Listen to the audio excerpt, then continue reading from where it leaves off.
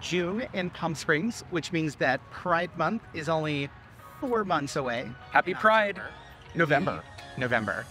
We do Pride Month in the winter here when it's a more reasonable, pleasant temperature. Yeah, it's like 85, 90 during November here during Pride. I already got sweaty pits and we've literally not even walked into we've only walked from our condo to the district. I've been sort of walking like this so I keep some air flowing, and I wore a loose shirt. We are headed to a fundraiser for Pride. It is a barbecue on Arenas, which is Big Gay Street and drinks. I believe it's the gay district.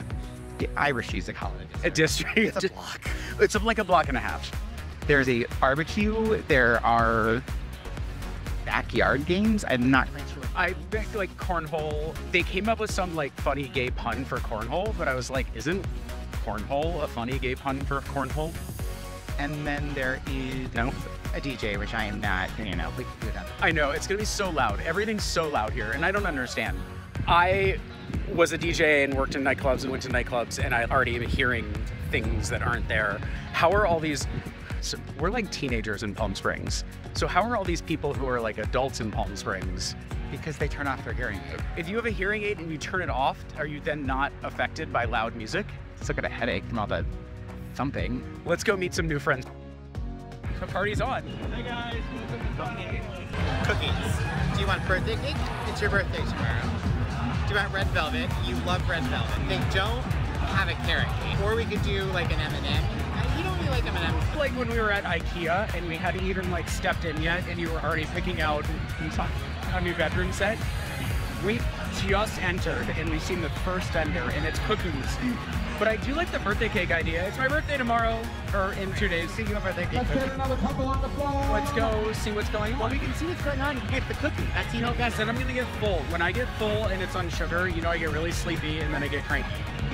First impressions. Sort of exactly what I expected is a block. Anybody else want to pop a balloon for prizes?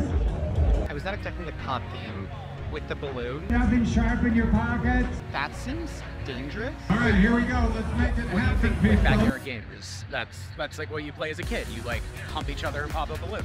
No hands on the balloon. I don't know what kind of Christian school you were going to.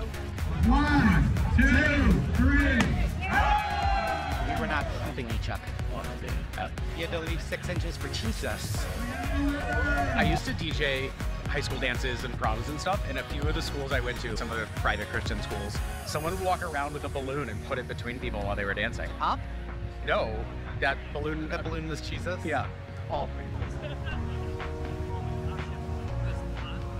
We've seen everything. We had a cookie. What do we do next? Get some food? We've not seen the food. What do you want to eat? Jackfruit barbecue. That dog is waiting very patiently for his barbecue. There should be an express line for dogs.